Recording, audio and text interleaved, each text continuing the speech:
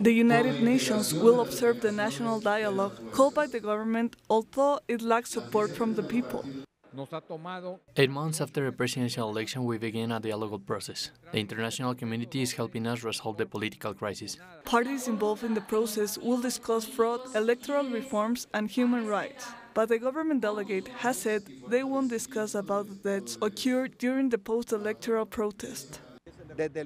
Only a judge can rule if these deaths were the result of violence or if there were homicides. That's what the country law says. Former presidential candidate Salvador Nasralla will take part in the dialogue table, but he will not be joined by the Libre Party that supported his candidacy last year.